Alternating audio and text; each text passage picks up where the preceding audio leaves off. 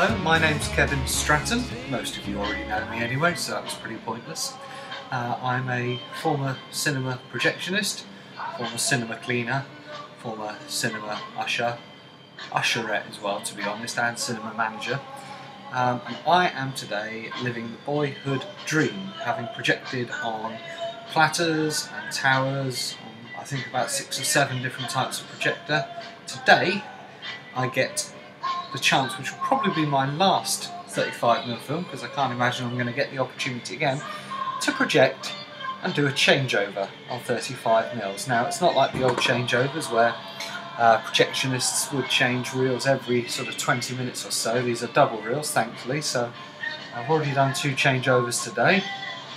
One went well, the other one eventually went okay. But I'll be doing 4 changeovers tonight, and for what could be my last film, it will be Star Trek Into Darkness. Absolutely brilliant film. So here we are in the Westway in Frome in Somerset. The beautiful beast you'll see next to me is a Westar projector, and if I pick up my lovely little MacBook, here we go. You'll also see it's got a matching buddy.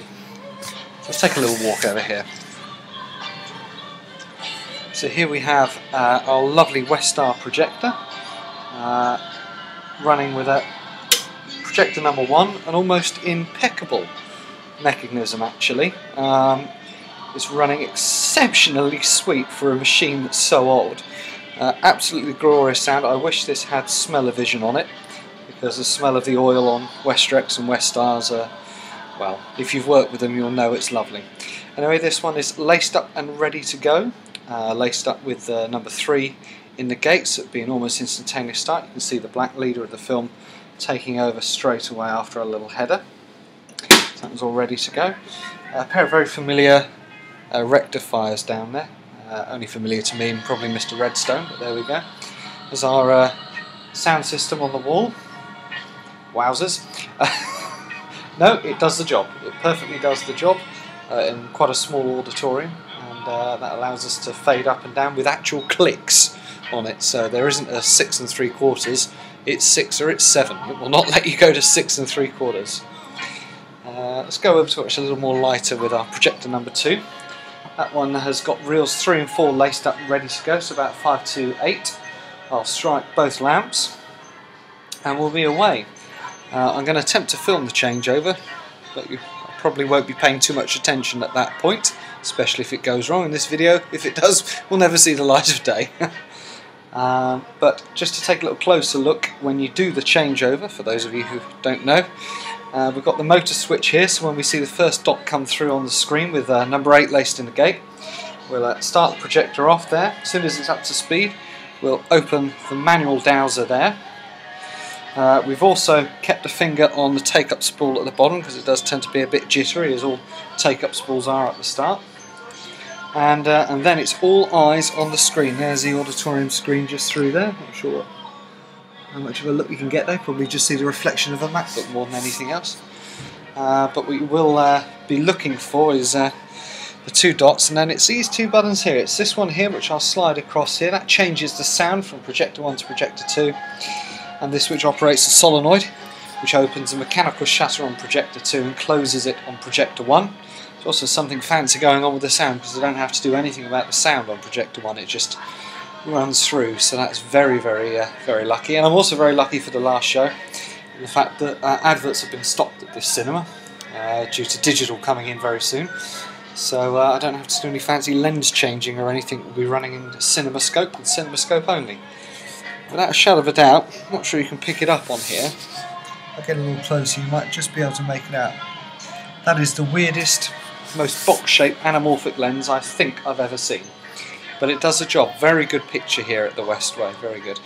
For those stage lighting aficionados, there's a nice little 8-channel, 1000-watt Micro 8 rank strand dimmer. With more non-working channels than working channels, as is always the case. But it does the job, I suppose. Anyway, lovely little cinema. Even a motorised rewinding bench. But you do have to cover the starter switch with a little cloth because apparently you get an electric shock off of it. So that's all good. Anyway, I'm going to put this down on here now. That's enough of me rambling on for 5 minutes, but a little tour of the Westway projection room.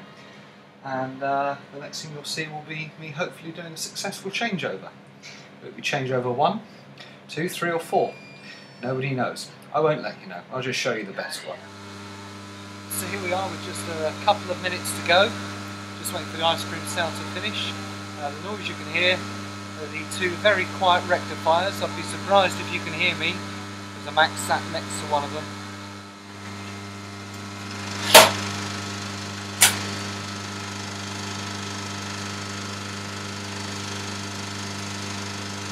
Nicely in focus, no focus drift here.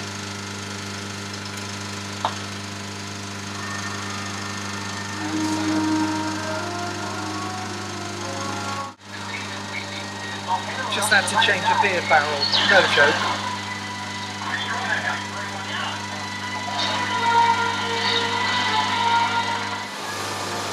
Okay.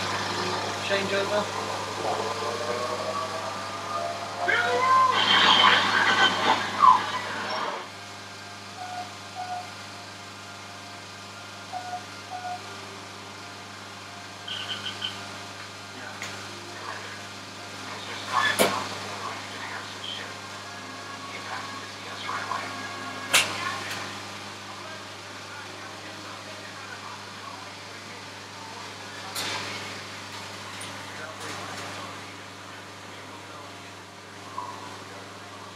Well, there we go, that's a changeover. Now to check the sound on this next pair of reels.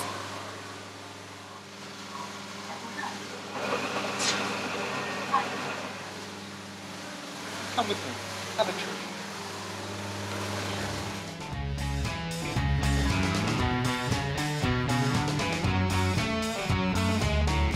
Take your white finger, slide the nail under the top and bottom buttons on my blazer.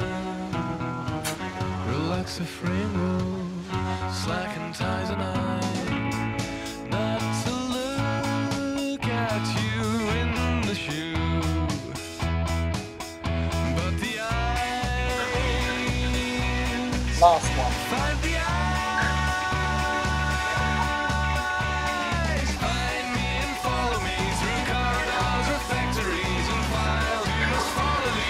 This academic factory will find me in the matinee, the dark of the matinee. It's better in the matinee. The dark of the matinee is mine.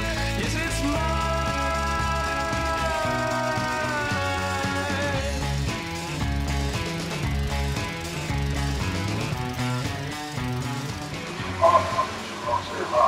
So a couple of minutes before reel 8 credits start to roll, the end of Star Trek, so we'll be doing some lighting and some sound.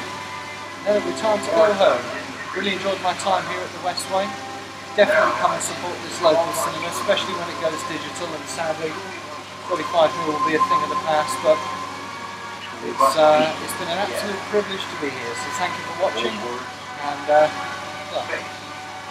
hope to see you soon on the final frontier. These are the boys. Starship. For 5-year mission.